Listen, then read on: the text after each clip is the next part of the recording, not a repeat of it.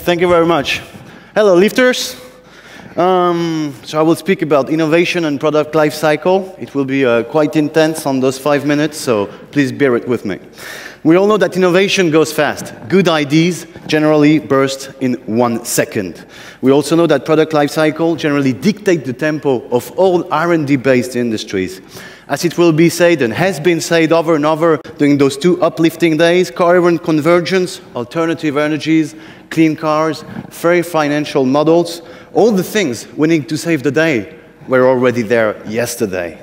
My thesis today is that short-term financial vision of the product life cycle dooms innovation and slows the mass market adoption of new technologies. I will advocate today for a long-term strategy to build new markets. A strategy where the concept of product life cycle, managed product by product, is actually replaced by a larger vision of the industrial life cycles that reflects the fact that various products, various technologies are milestones along the same road, steps on the same stairway. Swiss dairy farmers say no different thing when they say that if you keep milking the same cow forever, you won't stay long a producer of cheese and chocolate. Having a wider scope, focusing on the full livestock instead of looking at just one single individual cow is certainly a key to farmer sustainability. Now, I want to share 2 visions with you, looking back on the failure of mobile content services by operators and looking ahead on the necessary move that media must make towards a next industrial life cycle.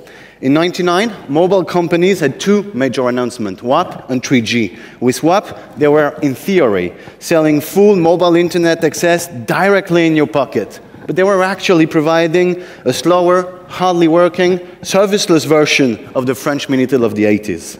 Telco really still paid this communication mistake today, although they repeated it with 3G a few years later. Indeed, when operators finally launched 3G in 2004, the whole communication underlined the technical aspect, but nothing was said about services. The pipe was incredible, but no one thought that the pipe should contain something. Consumer perfectly understood the message. I actually forgot my slide. Consumer perfectly understood the message. They did not care at all about that new technology. Indeed, most people don't care at all about technology. Technology must be invisible. If they care, if you had to be able to understand how a car works to drive it, there would be no pollution problem today.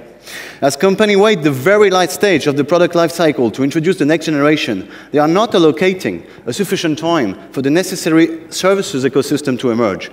They then enter a terrible vicious circle of overselling technologies, providing no services with no added value. Early adopters then spread the word negatively and engage a truly destructive buzz on the novelty. You don't get back on the ring after that. Media face a similar problem today at the other end of the pipe. Although their product, the content, stays king in the new millennium, the life cycle they have been living in is now over. Indeed, media are facing the biggest paradigm shift since Gutenberg. Not all of them are getting it, but they should.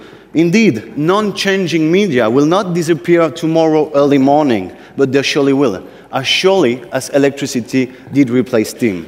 Media face Those traditional media are often wailing about their terrible situation, but they remind me, as a media guy, of a hungry person dying from hunger because he doesn't make the effort to pick up the food that's on the ground. The media industry is supposed to be a sector of smart, curious people asking questions, finding answers. It's just a shame that they never question their own status, their own fear of power loss, and their own practices. If they did, they would definitely have found answers. They can surely implement those new logic and strategy as we, at All the Content, in a rather small and independent media company, Geneva born and bred, we have been doing it since 2001.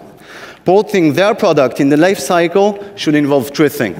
First, be multimedia. All content should always benefit of a fully multimedia production process. All print journalists should tape their interview on video or at least have an audio file and take some picture.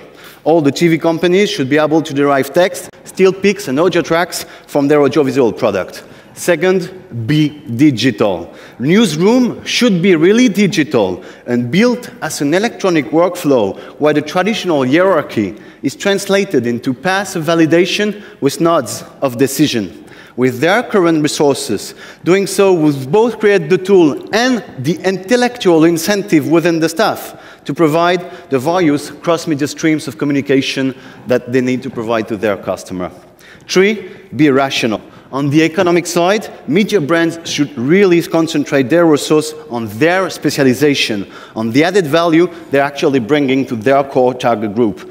To avoid the reinvention of the wheel on a daily basis would lead them to focus on their USP instead of spending 40 to 70% of their budget in telling the exact same story that their neighbor and competitor.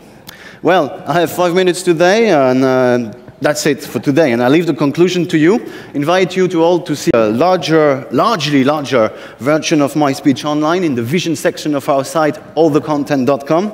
And I would be more than happy to discuss any of those subjects today during those next 2 days, or anytime if you contact me with the following details. Thank you.